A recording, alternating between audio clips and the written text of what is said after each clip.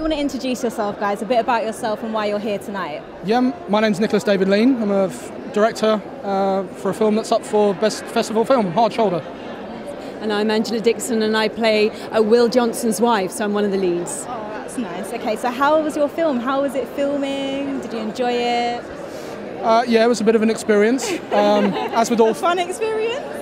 Well, fun in places, not so fun in others. I mean, I think making any kind of film these days, especially with the budgetary constraints that everyone's under, it's really hard to get anything finished that's, of any quality that's going to stand up, against the competition, and hopefully we will tonight. Oh, I hope you do. So it's your first time here, is it?